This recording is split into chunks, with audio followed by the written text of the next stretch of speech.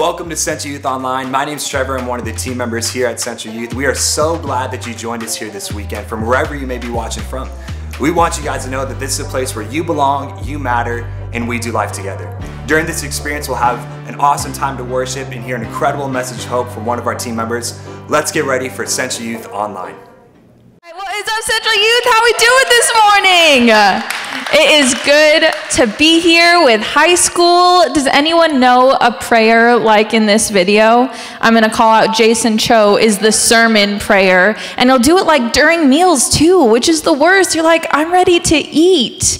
I've known a lot of different types of prayers. There's the really short ones. I had a girl in my small group once that I asked her to pray during group. And at first she was like, no. And finally I got her to, and this was her prayer. She said, "Dear God, thank you. Amen." I was like, all right, we're getting somewhere, short and sweet, to the point. But there's a lot of different ways that we pray, and I think if we're honest, a lot of us are probably embarrassed to pray because we're like, someone's going to make a video about it just like this. I remember I used to say, "Hey God," when I started praying, and I had a friend that was like, "Hey God," and made fun of me for it, and I was like, I can never say this again. So today, as we're heading back to week 3 of this Back to Basics series, we're talking all about, you guessed it, prayer. And I'm pumped for this. I've been loving this series because what I think is so cool about it is it kind of humbles us no matter where we're at in our relationship with God. What I think is so cool is you never get to a spot, never. I'm not saying just in high school you won't get there, or you'll get there when you're older. You'll never get to a spot in your faith, in your relationship with God, in your maturity, where these basic principles aren't important. You never get too good for them. And so I love that we get to go back to these and just reestablish how important they are. That's why we talked about reading the Bible, about memorizing scripture. We're talking about prayer, because no matter where we're at, we can always get better, and we can always just see how important they are. So I'm pumped to dive in today. First, would you guys bow your heads and pray with me? God, thank you for today, for the students here, and just the fact that we have this place. God, I pray for today as we get heading and start talking about prayer, something that maybe a lot of us aren't comfortable with. I pray that we would just be able to start with a clean slate. God, I pray that we would be challenged, and we would be open to being challenged by you today. We'd be open to the idea that we can get better in this area of our lives. I pray we would look for the ways that you want us to change, that you want us to try new things, that you want us to connect to you better. I pray that we would just grow closer to you based on what we hear today. So God, I pray as I'm up here that your words would be spoken through me, we would feel your presence in this room, that we would leave a little bit different because of what you teach us today. So we love you so much. It's in Jesus' name we pray. Amen. I thought I would kick things off today. I always feel a little better when we get laughing. So I thought, what better to laugh at than myself? We'll do a little bit of embarrassing me today. I got my wisdom teeth out last week. Has anyone gotten their wisdom teeth out before? Yes, thanks, Cam. Anyone in here get your wisdom teeth out yet? Do it soon. Don't wait till you're 24 because it's rough. And as you may know, you've probably seen videos that after you get your wisdom teeth out, there's like a couple different kinds of reactions people have. My wonderful little sister Peyton here, her reaction was tears, right? She just cried. It didn't help. I was out of town. She was very upset at me. My reaction was I wanted to go full YouTube star. So I took just so many videos, and I talked a whole lot. So I'm going to show you guys that. I made a little compilation of some of the 10 videos I have. Please enjoy and make fun of me. Check it out. Come on, baby. Come on, baby. Oh no, you already started it. I woke up and you were still doing things, and I was trying to there was a minute where I thought, are you okay? I'm good. No, listen, there was a minute where I thought the people need to know this. I thought we were in Star Wars. Which is weird because I don't even like Star Wars that much. But we were in Star Wars and we were the rebels, I think. That's as far as my dream got. Hey guys, what's up? This is me, Makenna, and I have no symptoms of post-surgery. I am completely normal. Watch this.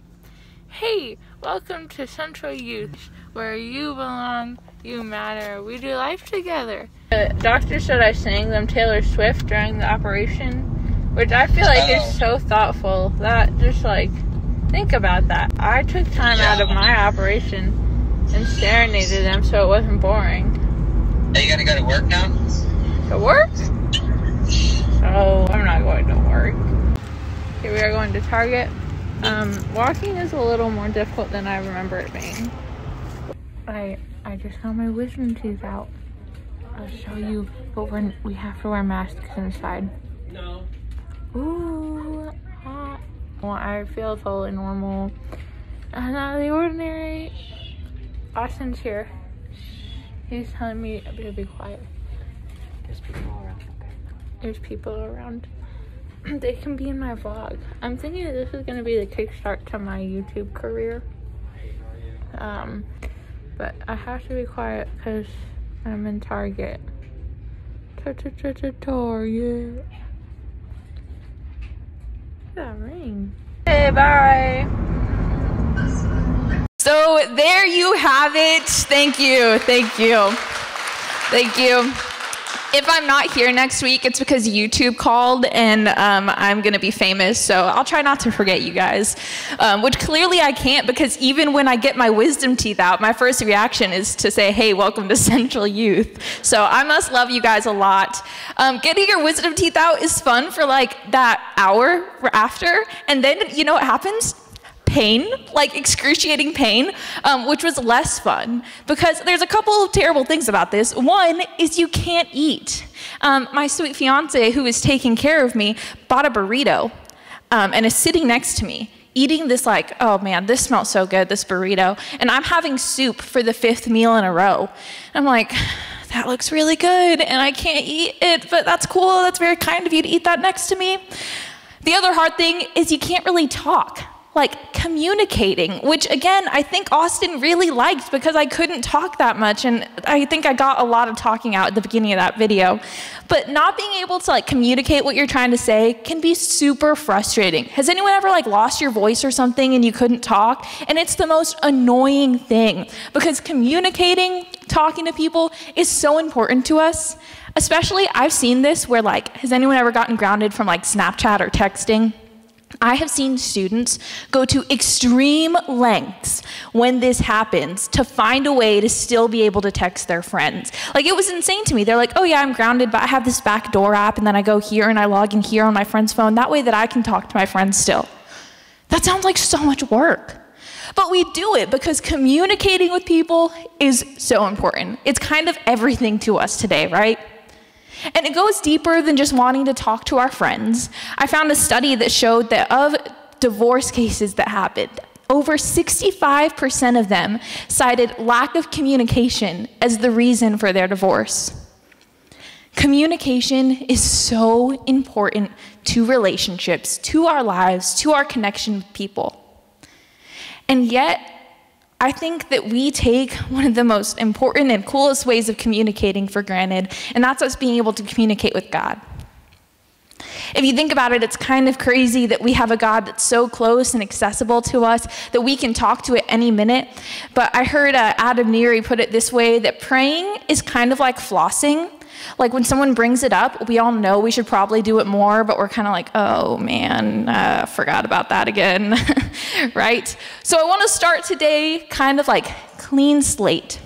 No shame, no guilt. I don't want anyone to be sitting here feeling bad because maybe your prayer life isn't where you want it to be. That's okay. I'm glad you're here. My prayer life isn't where I want it to be. And so today what I want us to do is discover and look at and ask some questions about what prayer is. What should we be talking to God about? How can we have better relationship, communication with God, and how will that strengthen ourselves? So we're going to get to look in the book of Luke, a story where the disciples actually ask Jesus the question, how do you pray? And you got to think like there's no better person to ask than Jesus himself. And so we're going to be in Luke chapter 11. And in verse 1, it says, once Jesus was in a certain place praying. As he finished, one of his disciples came to him and said, Lord, teach us to pray, just as John taught his disciples. So they're asking the right questions. They want to learn. And this is what Jesus said. This is how you should pray. Father, may your name be kept holy. May your kingdom come soon. Give us each day the food we need, and forgive us our sins, as we forgive those who sin against us. And don't let us yield to temptation. He gives this sort of outline. This is how you should pray. And I don't want us to focus on maybe like memorizing this because this is the perfect words to say, but I want to get to the root of what is Jesus talking to God about. And there's 3 things that I want to focus on today. First, Jesus asks God to provide for him. Give us this day our daily bread. Second, he thanks God. He praises him. If you see, he says, may your name be kept holy. He gives him praise. And this third thing is Jesus just gets real with him. He tells him like kind of the hard stuff. Help us not give in to temptation because we're not perfect and that's still hard. Forgive us our sins for when we do. These are the 3 things that I want us to focus on today in our prayer lives. And to look deeper into this, I'm going to ask us 3 questions. I just want us to be honest with ourselves about and maybe see how those answers depict what our prayer life looks like now and maybe where it should be. And the first thing is, what are you asking God for? Just like Jesus asked God, provide for us. Give us this day our daily bread. If you think about that, he's asking God to provide exactly what they need. They need food. It's as basic as that. And so what are you asking God for? I think there's a couple different groups of people in the room. I think there's some people that only ask God when like things are crazy. Only when like there's a crazy family situation and they're like, mom goes, hey, can you pray for this? And that's the only time we pray. That's the only time we ask God. I think there's others in this room that maybe you're afraid to ask God for the big things. Maybe we're afraid to ask God for what we really want, for these big hopes and dreams, and maybe we're praying kind of safe prayers right now. We're asking God, hey, God, I hope I have a good day. God, I pray that you would just bless this food to my body. I find myself saying this all the time. And these are good things because like Jesus does, he asks for the basics, the daily bread, give us exactly what we need. But I think there's a danger in only praying these kinds of prayers. Because I think sometimes it's like this. We bring this to God and we're like, oh, God, this is some really heavy stuff. I don't know if you can handle this. I'm going to put it right here. God, can I have a good day today? God, can I not get in a fight with my boyfriend this week? Can you please help me get a C in this class? I think that'd be good. And these are good prayers to ask for. But when this is all we're asking for and we bring it to God kind of tentatively, we're like, I don't know if you can do this. I'm not sure if you can handle this. Like I said, this is really heavy. So if you can't carry this, that's totally okay. And God is over here saying, hey, you want that? That's nothing. I can carry this. I can't even carry this. And so much more. We're asking God for a good day, and God's like, I can give you a changed heart. I can radically flip your life around. I can end these cycles that you've been going through with your family. And here we are praying these safe prayers because we don't think God can handle it. I want to challenge you today that God is all-powerful, all-knowing, and he's all-present, and he can handle the craziest prayers that you're afraid to ask him for. If we're honest, I think sometimes, and this is where I fall, we're afraid to ask him for these things because we're kind of afraid of being let down. Because I think sometimes we know that we have these plans, and God has different plans than us sometimes. I was challenged with this idea in my own small group this past week. And I realized there's been times in my life where I feel like I've gone for it and prayed the crazy prayer, and God had a different plan, and it really hurt when this didn't come through. But God was working on a different big prayer, and he was changing my heart. And now I'm at a place where it's time to be able to trust God and go bold and ask crazy prayers. What are you asking God for today? Do you trust that God can handle not only this, he can carry not only this, but he can lift this and so much more? What is a big, bold prayer that maybe you've been afraid to ask God for? So what are you asking God for is that first question. And the second is, what are you thanking God for? Have you guys ever Did your parents ever make you write thank you cards for birthdays or something? And it's like super tedious, and at some point you're like, I don't even know who got me this. I'm just like, my hand is cramping, I don't know. Maybe that's kind of old school, we just send texts now. But I think it's sometimes, for some of us, really easy to ask God for things. God, I need this. God, I need this. God, can I have this? And then we get it, and we're so busy celebrating. We're like, yes, I made the football team. We totally forgot the one that we've been asking for it. Sometimes we're really good at saying please and really bad at saying thank you. And so I want to look in the book of Philippians chapter 4, verse 6. And it says, don't worry about anything. Instead, pray about everything. Tell God what you need and thank him for all he has done. Look at how those two things go together hand in hand. You don't get one without the other. If we spend all of our time asking God for things and we never thank him, what kind of relationship is that? If we spend all our time thanking God for things, but we don't really trust him to provide for us, so we don't ask him for things, we're still not depending on him. These two things have to come together. God wants our needs. He wants us to bring our desires to him, but he also wants that praise, to say thank you, to acknowledge, God, I couldn't have this without you. If we really believe that every good and perfect thing comes from God, every gift that we have in our life comes from God, why don't we thank him for it more? There's that old, like, kind of cheesy Christian saying that says, what if you only had today what you thanked God for yesterday? And sometimes I hear that, I'm like, oh yeah, but it's also kind of a gut check. When's the last time I really thanked God for my friends? When's the last time I thanked God for the opportunities I have? It's the last time I thanked God for anything, really. So what are you thanking God for? This third question is, what are you talking to God about? This gets to the get real with God. And I think sometimes, especially, we see videos like that and we see people up here praying, and I hear it all the time where it's like, I just don't know how to pray. Or I've asked people before, hey, would you pray for us? And they're like, oh, I can't pray. I don't know, that's like not my thing. Which is okay, but here's what the prayer is. It's just talking to God.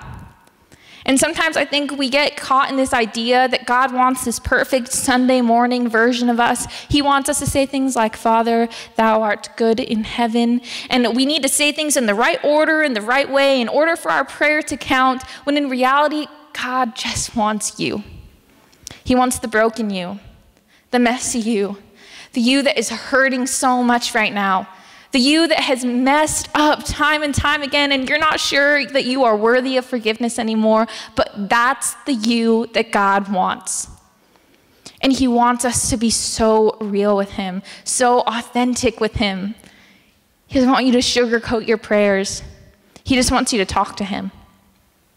I think about if I had a friendship where all I ever did was ask for things, say thank you, ask for things, say thank you, and I never told them what was really going on or where I was hurting or how I was feeling, that would be one of the most shallow friendships.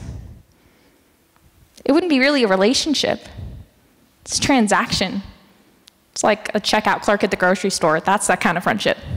Can you check this out for me? Thank you. Cool. Thank you. And sometimes that's the kind of relationship with God we have. When's the last time you just had a conversation with him? And it's kind of hard because you're like waiting for him to answer, and he answers in kind of confusing ways sometimes. But if you're talking to everyone else and you can be real with everyone else and you can't be real with the God who loves you and who's forgiven you, and if you're afraid right now that maybe he won't accept you, I'm going to tell you that God loves you so much. That you're not going to be met with judgment. You're going to be met with love and grace and mercy. You're going to be met with forgiveness. Just like in this prayer that Jesus modeled, he gets real. He says, God, help us not give in to temptation. Sometimes we don't want to admit that we have temptation to God. And you want to know something? He's not surprised. He's not surprised when we mess up. But he wants us to be able to go to him and talk to him. I think when we answer these three questions and we think about prayer in these ways, what am I asking God for? What am I thanking God for? What am I talking to God about? It becomes less of a task. It's not a check mark. It's not something on your to-do list. But it's a conversation. It's a relationship.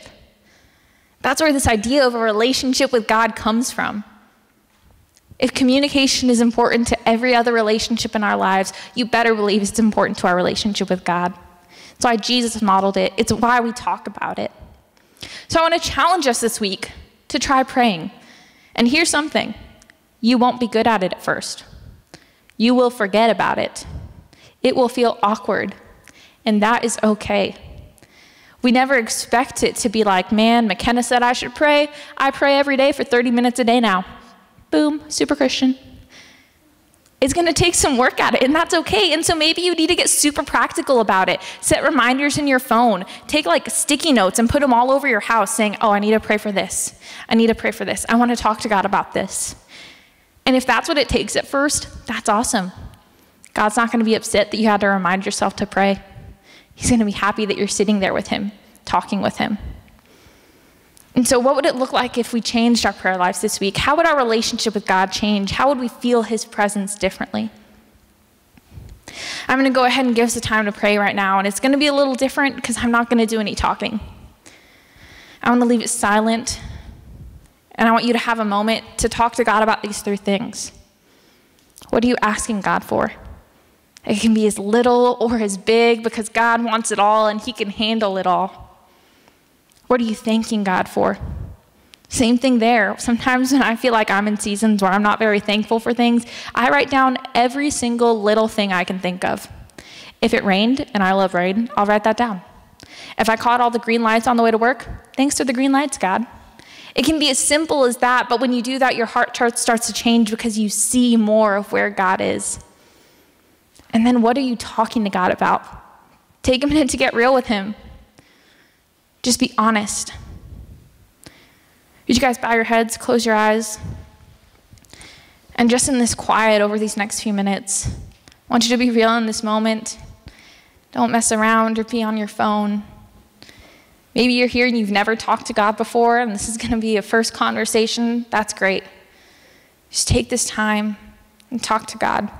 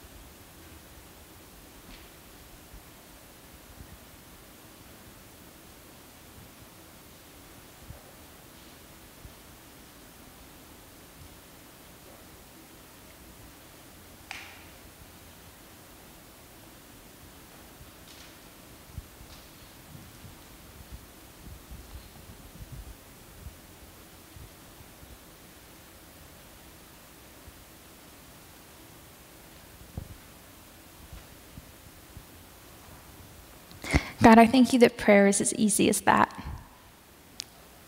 God, that it doesn't have to be said perfect, that we don't have to have all the right words. We don't have to be in any special place. God, wherever we are, you're there. And you're ready and wanting to listen and hear us. God, I pray we wouldn't take that fact for granted. That you're so close, that you care so much, that you want every intimate detail of our lives. God, I pray for those of us in the room that struggle with prayer, that we would look at it like a conversation, that we wouldn't be afraid, God, to ask you and trust you to provide for us. Wouldn't be afraid to bring you our big, bold, crazy prayers. God, that we would look for the ways that you have shown up in our lives and thank you and give you praise for them. God, that we would be real with you, have a conversation with you, allow you to get to know us because that's what you want. Our whole hearts, exactly the way we are, broken and messy and imperfect, and you love us exactly that way. So God, I pray we would be challenged in our prayer life. And as we are, God, that we would notice our relationship with you growing that much stronger.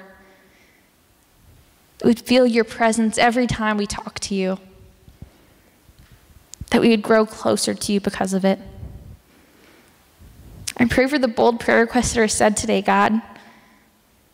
That you would show up in mighty ways, crazy ways that maybe we weren't even sure you could, but you can handle it.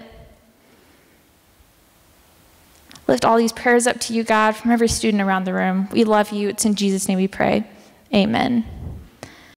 Well, thanks for watching. We are so glad that you landed on our page, and it's not by accident. So make sure you turn on the post notifications, like this video, and we'll see you next time on our next video.